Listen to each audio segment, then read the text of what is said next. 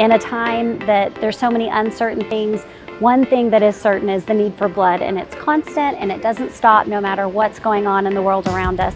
Today we are at Morrison High School at their blood drive for high school students, but also for faculty and parents. Go ahead and give me those 3 good squeezes. We count on our high schools. They make up a big chunk of our blood supply during the fall and the spring, and so we are asking high schools to continue the partnership.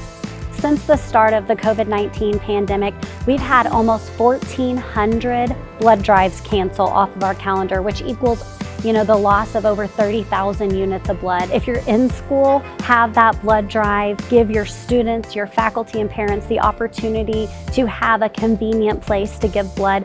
And if your school's virtual, find a way to still host a blood drive. We actually put this on annually, and it's student-driven, student-organized, just to show our students how they can be a volunteer in the community. Today, we have about 25 signed up. The older seniors, they would give blood and kind of talk to the younger grades about giving blood, kind of just like inspired us. The Oklahoma Blood Institute has been great with working with us on finding ways to make this as safe as possible. There's nothing that you can say that equals the amount of thankfulness that we have for blood donors. You're impacting not only that patient, but their family member and their grandkids, and you're giving them extra moments with their loved ones. We're asking for you to help us find a way that we can make a blood drive work for your school and your community.